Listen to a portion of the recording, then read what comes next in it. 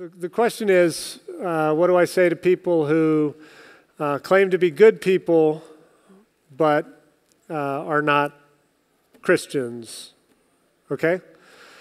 So in the debate between Christians and, say, scientific naturalists, there has been a tendency for the atheist or the scientific naturalist to argue the fact that some of the atheists they know are better people than some of the religious folks they know.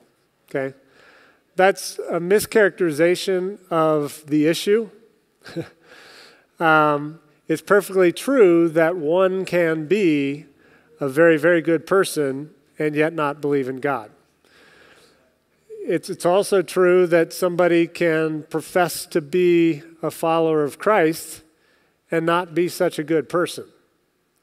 But all of that is tangential or what a logician would call a red herring to the core issue of, is there a big L lawgiver that grounds moral discussion, or is there not?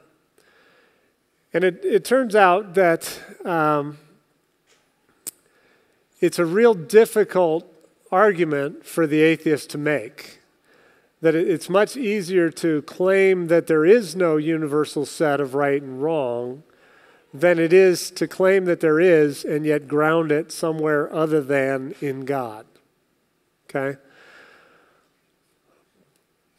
But because it's such a difficulty for atheists to explain why there is right and wrong without reference to God, they tend to argue instead that they can be a very good person in spite of the fact that they don't believe in God. It also turns out that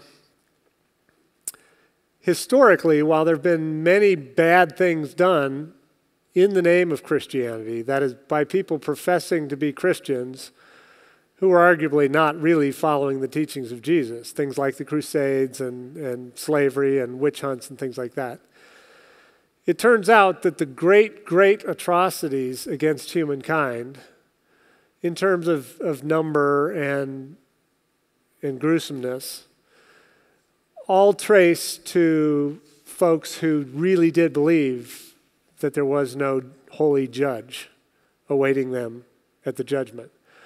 So the regimes of Lenin and Stalin and Mao are responsible for the killing of hundreds of millions of people. Even Hitler pales in comparison to those guys. And they started from a belief in God's non-existence.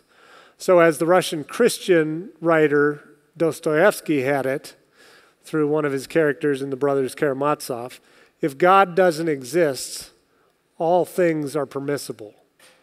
And when taken to its logical conclusion, as done by Lenin and Stalin and Mao and Pol Pot, it does really allow for a level of barbarity against humanity that's unprecedented in the sorts of things that the Christians are held to blame for.